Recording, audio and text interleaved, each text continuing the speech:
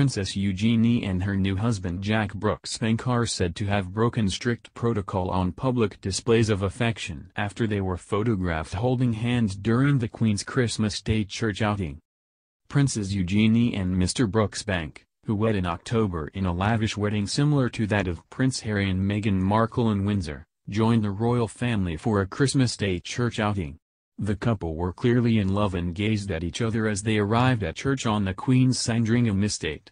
But they actually broke royal protocol when they were pictured holding hands as they made their way into the church, much to the dismay of the Queen herself. Although it is not entirely frowned upon to hold hands while in public, the newlyweds broke protocol by holding hands and flaunting personal displays of affection in front of the Queen herself. Royal biographer Giles Brandreth told People, "Her Majesty almost never holds hands with her husband Prince Philip due to the stoic values of their generation. Queen Elizabeth and her husband Prince Philip never show affection in public. Despite being married for 70 years they are never seen holding hands."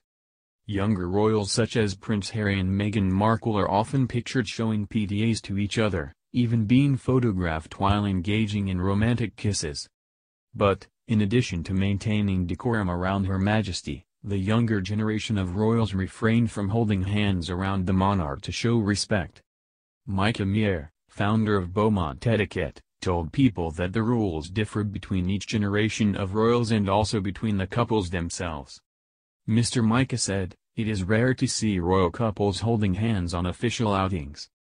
While we are much less likely to see the Duke and Duchess of Cambridge holding hands in public, we often see Prince Charles and the Duchess of Cornwall holding hands. It's all simply a matter of preference for each couple and is also likely dependent on the nature of the event they are attending.